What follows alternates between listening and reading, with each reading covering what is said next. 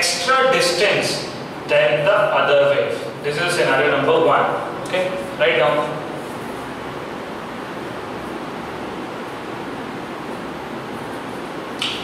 So there are two waves. Okay, when they start, there is no phase difference. At start, there is no phase difference. Okay, but what happens is one wave travels extra. So this wave travels L1 and this wave travels only L2. Sorry, this wave travels L2 and this travels only L1, and then they both meet. Okay, so I am not drawing as if these two are meeting. You could have drawn like this, you know, that one ray goes like, other wave goes like this. So this travels more distance than that.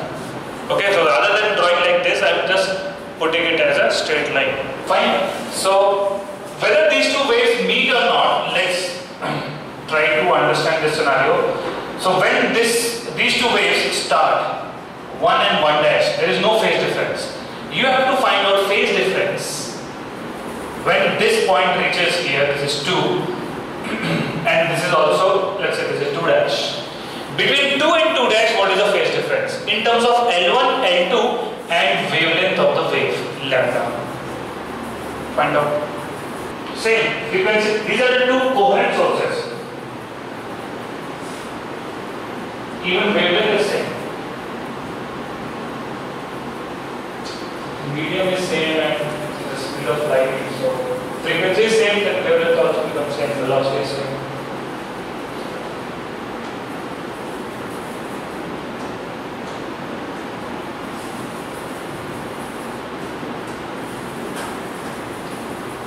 Try yourself, then I will give you a hint. Should I give you a hint? I'm done? Okay, the hint is, if a wave travels a distance of one wavelength, lambda, then what is the phase difference between initial and final? Let me repeat again. You have a wave, okay? Let us say, let me draw it as a wave. This is 1, this is 2. Suppose this is a wave. It's a 1D wave, but I am drawing it as a 1D wave, but it is not 1D. Just for the sake of convenience, I am doing it. Now, if you are traveling one wavelength, suppose this is 1, you have this. This is one wavelength, yes or no? Okay. Let's say this is a point 3. What is the phase difference between 3 and 1? 5. What it is? That is the problem. You guys are guessing. You just sit and just wonder. Okay. Imagine it is a wave y is equal to a sine kx minus omega t. So at what distance x things will repeat itself? X plus lambda. Are you getting it? X plus lambda. So, and then this is a sine function also. And sine function will be repetitive after every phase of 2 pi. Fine. So every lambda it repeats and every 2 pi it repeats. Fine. So with respect to distance, every lambda it is, and the phase of 3 will be ahead of 1 by 2 pi. So for every lambda, phase difference of 2 pi. Are you getting this point or not? Now can you try this? What is the phase difference between 2 and 2 dash?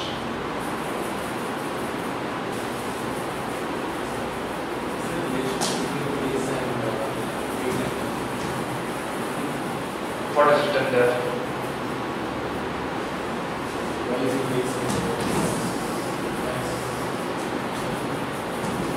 Okay, should I do it?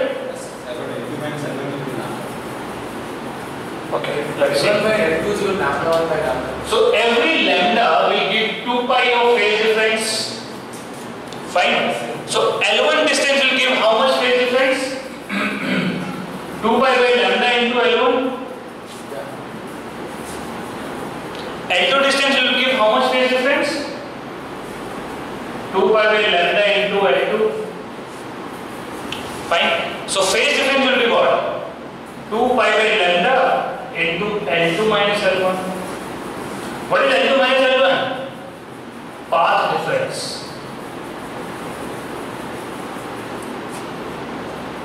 You getting this? Always remember this. One wavelength corresponds to 2 pi phase. And 2 pi phase correspond to 1 wavelength. Why this relation is important? Because you will see that when you solve questions, it becomes easy to calculate the path difference. You can put a scale and measure how much path one wave has traveled. But it becomes difficult to find out the phase difference directly. But the formulas are in terms of phase difference. So first you calculate the path difference, and then using that path difference you find out the phase difference, and then put in the formula. Getting it? Is this thing clear? Any doubt on this? Suppose initially itself there is a phase difference of 5. As in this 1 dash is ahead of 1 by 5. So total phase difference will be how much? This plus 5. Simple. Are you getting this? Suppose this is ahead of 5. This one. Then what is the phase difference? This minus 5. Getting it? Okay? Suppose what?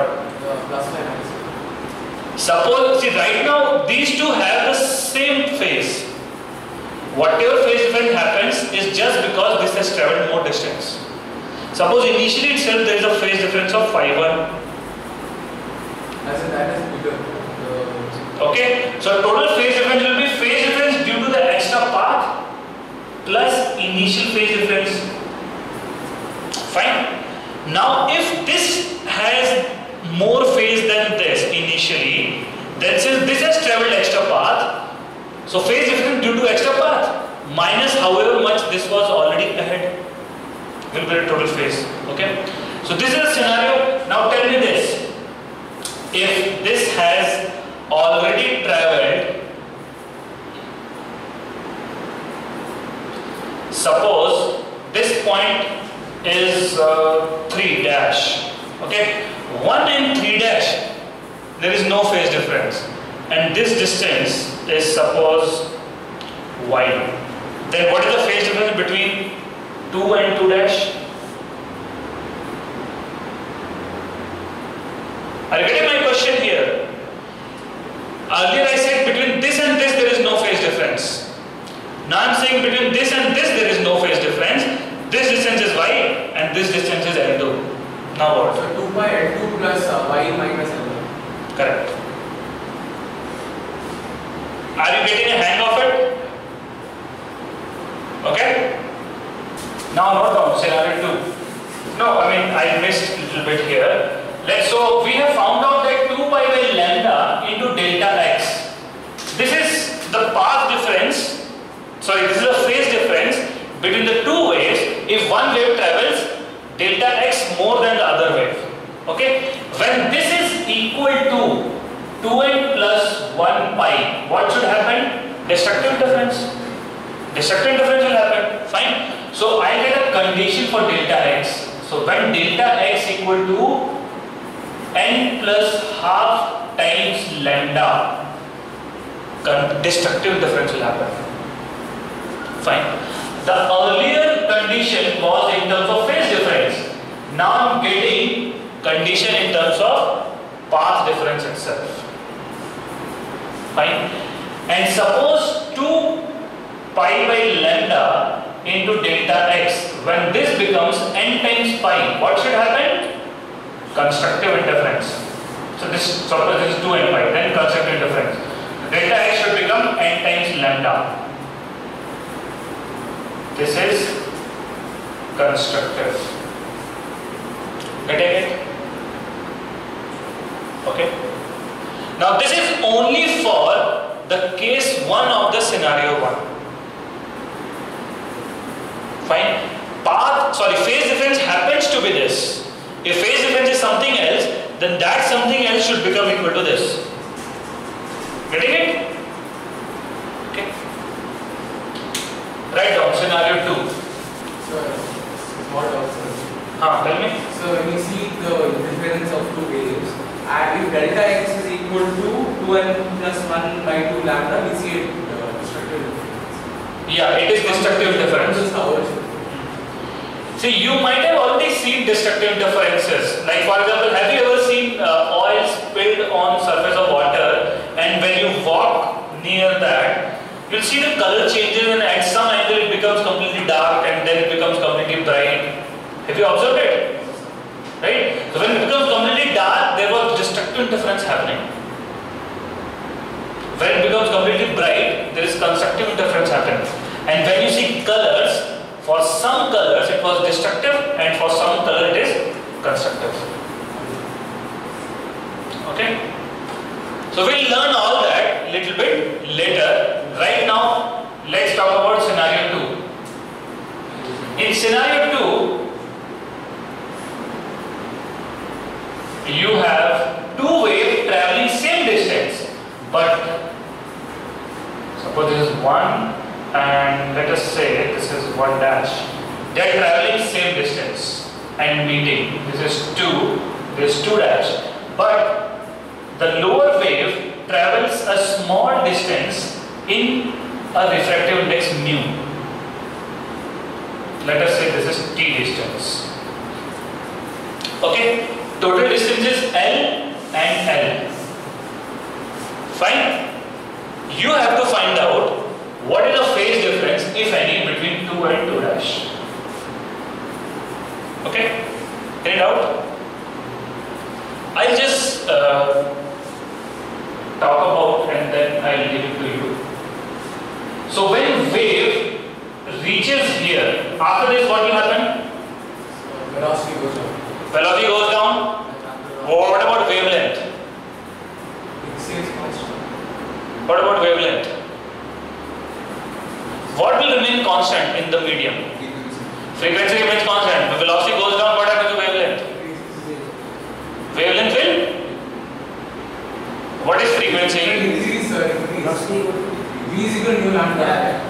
V is equal to mu lambda. So if mu has to be constant, which is V by lambda, velocity goes down, wavelength also goes down. So the scenario will be something like this, and then will come out. This wavelength and this wavelength will be same, but this will be different. Refractive index is given as mu. Okay? Find out phase effect between 2 and 2 dash.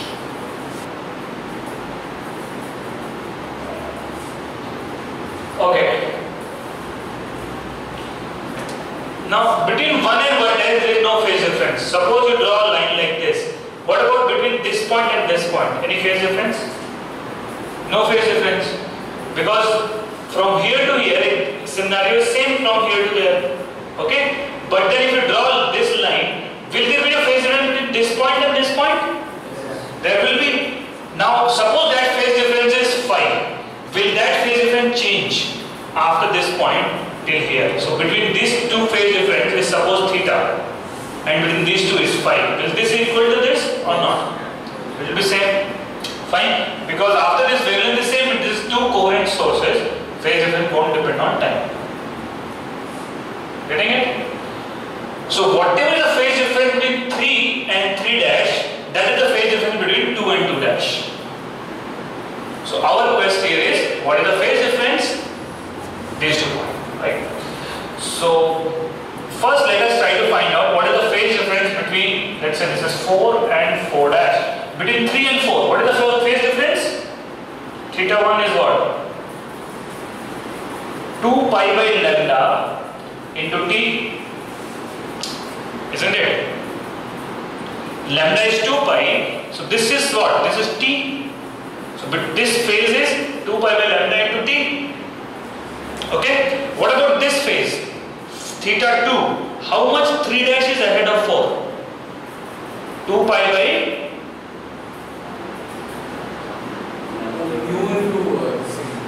lambda by mu into t.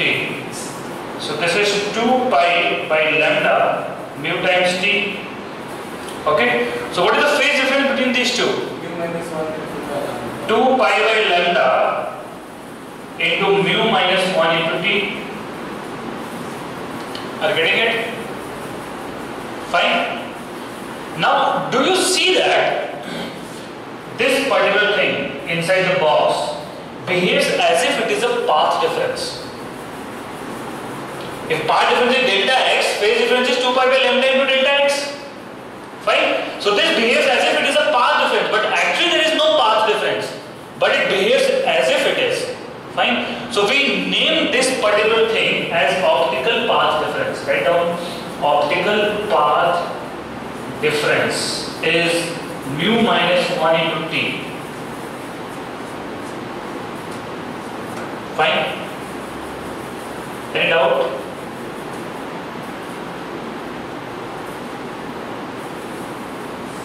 Okay. So let's discuss the cases of scenario 2. This thing is clear, right? Any doubt on this? No. So again, whatever phase difference you got, that phase difference, if it is equal to 2n pi, constructive. If it is equal to 2n plus 1 into pi, it is destructive. So we'll not go into that now.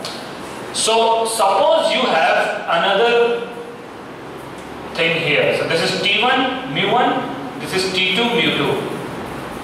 Now what is the phase difference between 2 and 2 dash? Tell me. 2 pi by lambda times t1 mu1 minus t2.